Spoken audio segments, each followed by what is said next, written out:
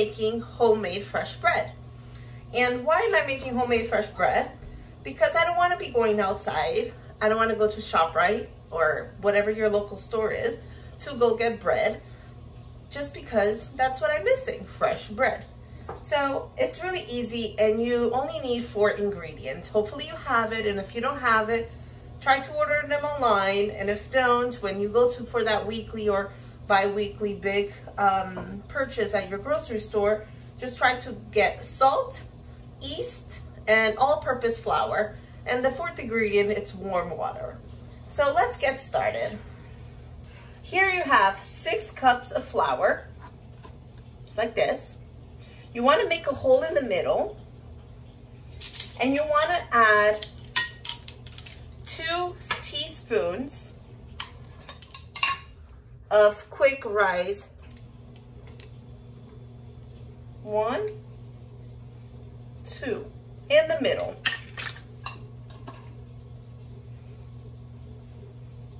You want to make sure you have warm water. So I'm going to put warm water.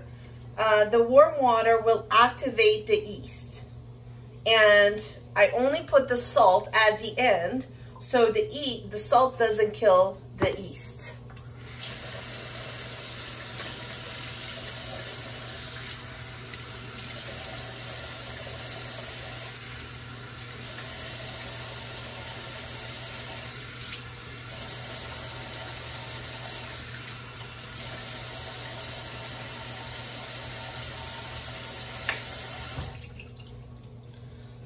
So I put 2 cups of warm water, around 2 cups of warm water. And now what I'm going to be doing, let me see if I can. And now what I'm going to be doing is I'm going to move them around a little bit. And I'm going to actually put the salt on a corner. And that's going to be the last corner that I'm going to move. And I'm going to put 4 teaspoons of salt.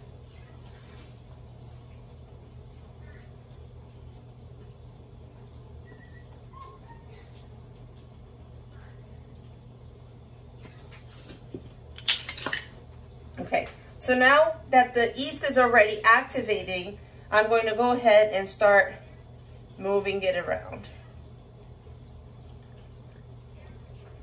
And remember, the salt is on the side, and we are not touching the salt.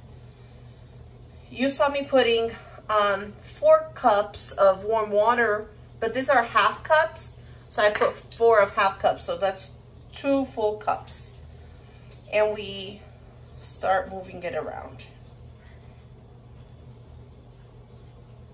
Again, it's very important for you to analyze the texture of your flour and see if it needs more water, if not, and you will see how it looks. So right now I can see that I'm going to need a little bit more water, because when I'm kneading it, I still have a lot of flour. And it's not, and I need it to be more moldable to my fingers. So I'm putting an extra cup of water.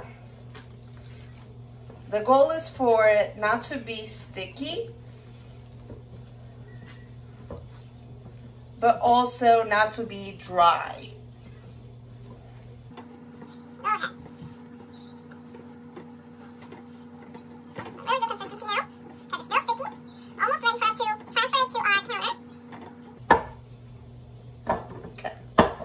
So now that's a ball, right?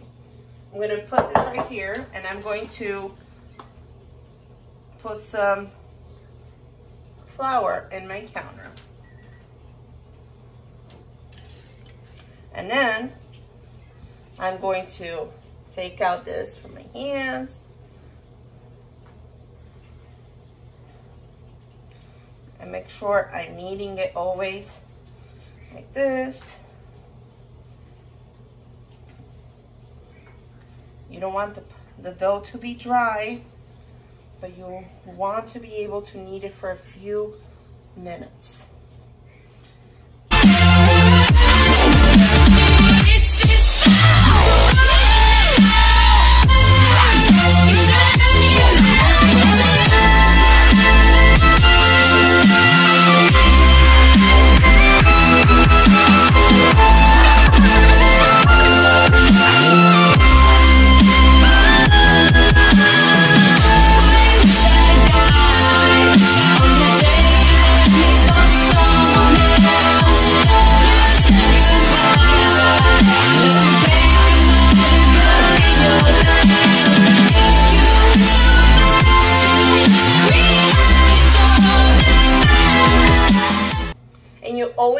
to do the movement of flip, flop, flop, and flip, because that makes sure that the air is getting in the bread so it will rise properly.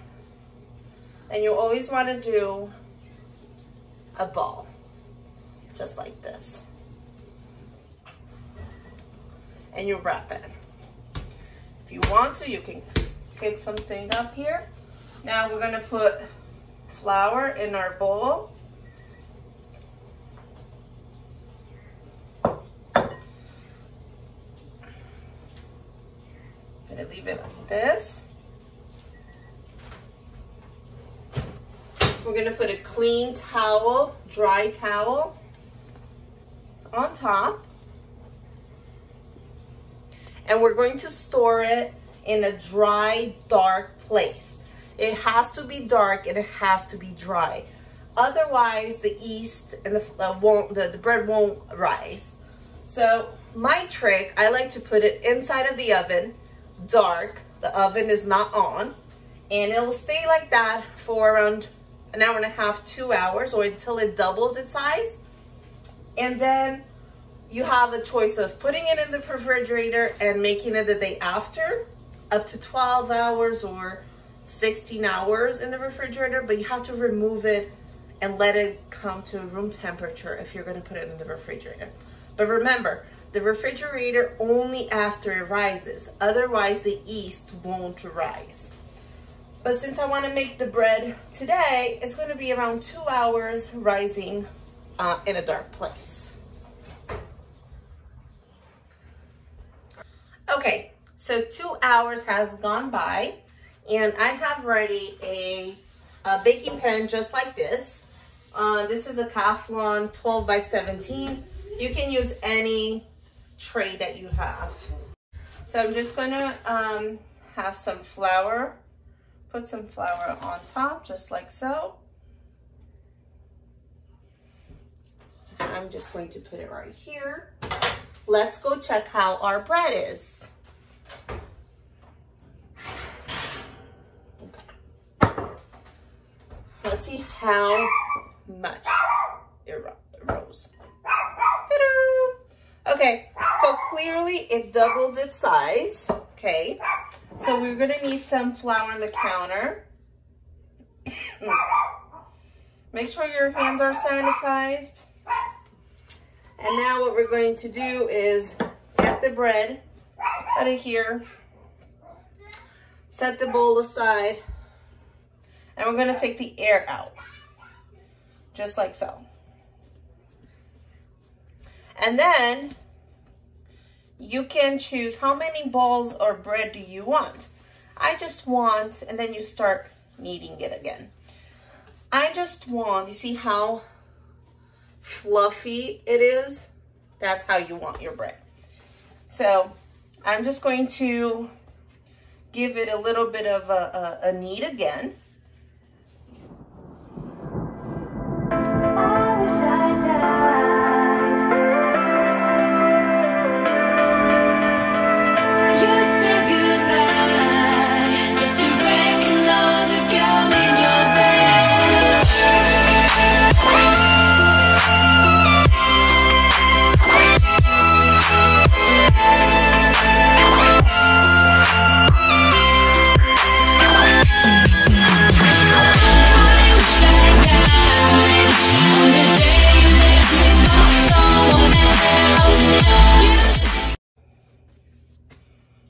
Okay, so now it's gonna look like this, all folded. I wanted more of like a slightly bigger loaf, not a round loaf, so I have it ovally,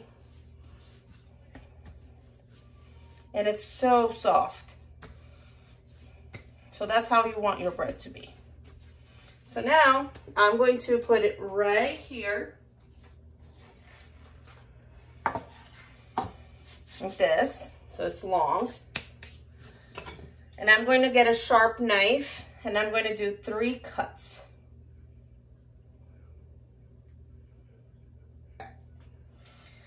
Now I'm going to spray a little bit more flour on top.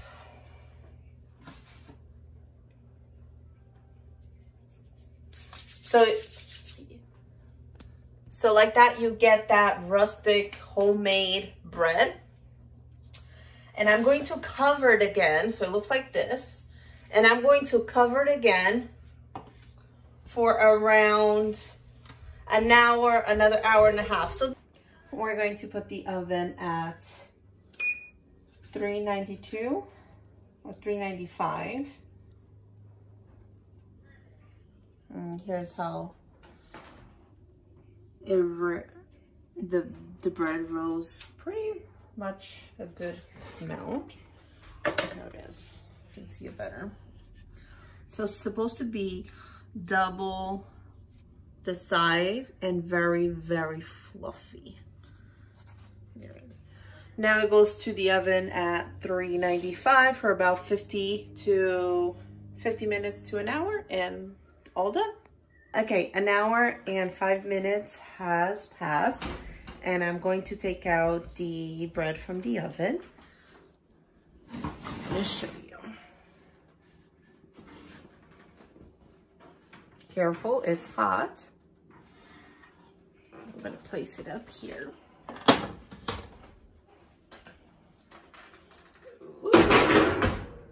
Okay, so I have placed the bread baked up here, and I covered it with a damp towel. The reason why I covered it with a damp towel is so the outside of the bread doesn't stay very hard, and it's just for 5-6 minutes, so the top just gets soft, and we are able to cut it in just a few minutes. So this is your bread. It's still steaming hot. I don't like my bread very burned in the outside, but if you prefer it to be more of on a more darker color, then just leave it in the oven for a little bit more. If you want to make sure if your bread is already baked, you just grab it down here and listen to this.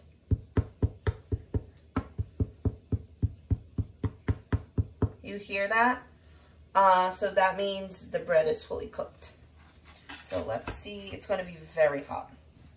So I'm gonna cut it with this. Maybe I should be cutting it with the bread knife, but whew, it's so hot. Can you see the steam coming out? And again, you can wait.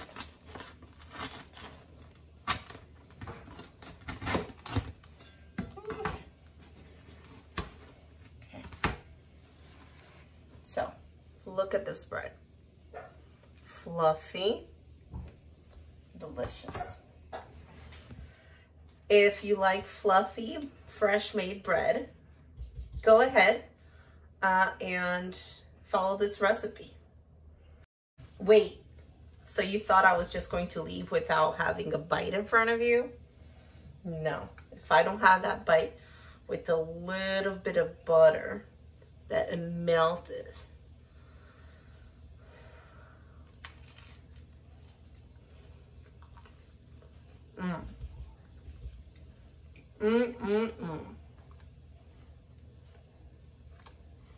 You see that?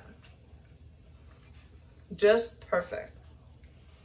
So, if you like bread like I do, go ahead and make this recipe. Bye.